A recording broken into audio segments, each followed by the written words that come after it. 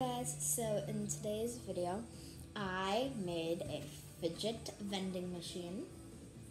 It's pretty cool. Here's the inside. I'll explain how I made it at the end of the video, but it actually works pretty well. I didn't really watch it off of a video. It's just I got a cereal box and just started doing it. So basically I'm going to use my peanut popper, and I'm going to put it in. The thing is, you have to like squeeze the strip part on to the side of the box, and you got to keep it like that. So switch it around. And then you got to put it down. So basically it fell. Let me prop my camera angle up a little bit better. Okay, this should be pretty good. So I have to wrap it up. I'm using my left hand. I'm using my left hand to hold it. So here you want to. Okay, and then the pea popper fell down. I'm gonna do it again because I think it was rigged because I was holding it up. But this time I'm gonna do it with my simple dimple.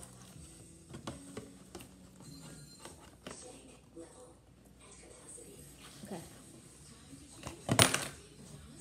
You didn't see it fell down. So yeah, and I also got 2 new poppets today.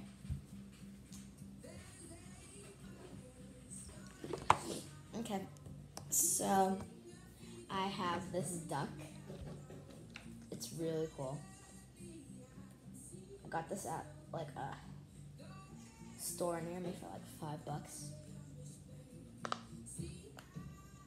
Sorry for the background music, but there's a duck.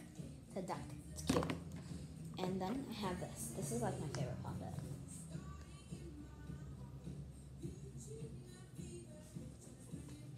Okay, so it's really cute.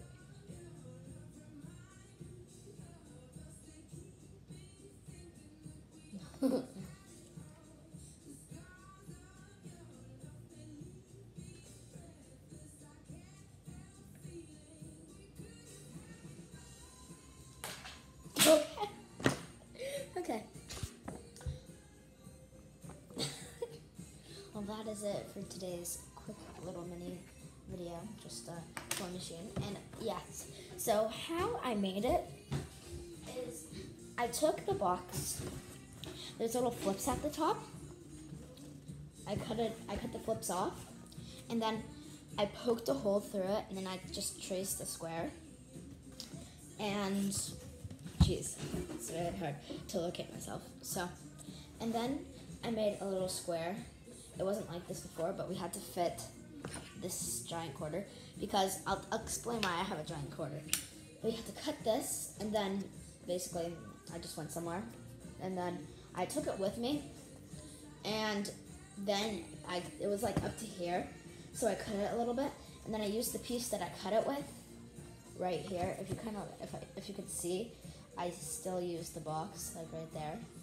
That's what I used, and then I took that part. I had to throw it away because I cut it too long. One too short, and then I threw another one away. Then I made this one, and it's perfect. And you have to tape both sides, so this is the top. And then you have to take the bottom part down. You can only tape it to the one side, which is the back of it, which is this side. You can't tape it this side because, I mean, you could, but the fidget would fall the wrong way. So that wouldn't really be the best idea.